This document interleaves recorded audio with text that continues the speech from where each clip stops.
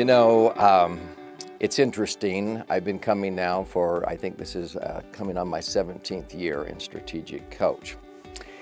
And I get a little bit shy once in a while, which is not my personality, to report on what's happened the previous quarter. But a lot of the fellow Strategic Coach members tell me, oh, Doug, you're the poster child of Strategic Coach. And I go, why? Why do you say that?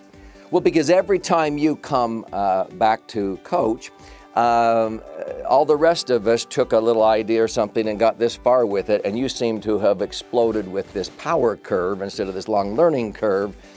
And they go, what's your secret? And I said, hello?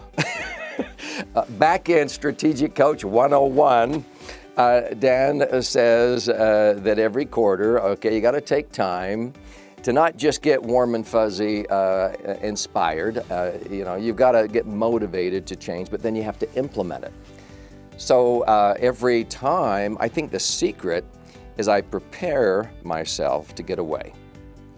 So many people, they think, well, I don't have the time. No, you don't have the time not to invest. This makes my business, my life simpler. But only when I can get away and focus for one day, no matter how busy I am, I know that when I come away, I'm going to have clarity on my next quarter. So when I do that, I'm also accountable to other people. There's no way I would have gotten my first book done by the deadline if I didn't know that other people were cheering for me. So I'm in a room with like-minded people that are not, you know, saying, oh, I thought you were going to hit this goal. No, they're cheering for me. And so I'm accountable to other people.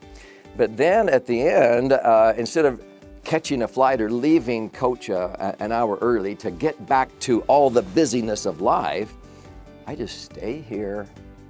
And I take the evening and I go through and I rewrite all my notes, I reorganize them, I fill out an R factor in DOS. Okay, if I'm sitting here 90 days from now, looking back over this quarter, what has to have happened for me to feel happy with the progress I made? I mean, how many times have we learned that and we do that, but do we do it for ourselves? And then I write down what has to happen and I eliminate the dangers I've identified that would stand in the way. I seize the 3 greatest opportunities, and then I harness the best strengths or resources that Dan just gave us, and I come back and I'm called the poster child for just doing what he taught us to do every time we learn a true principle. So that's the secret.